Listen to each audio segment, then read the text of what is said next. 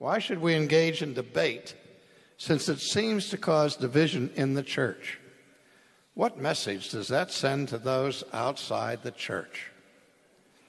God forbid that we should ever debate the truth of the gospel, and that we should ever follow in the footsteps of the Apostle Paul, who debated the matter every day in the marketplace, and who wrote all these epistles to correct error and distortions of the truth of God.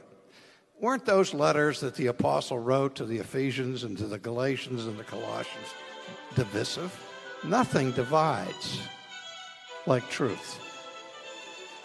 Nothing divides like Jesus.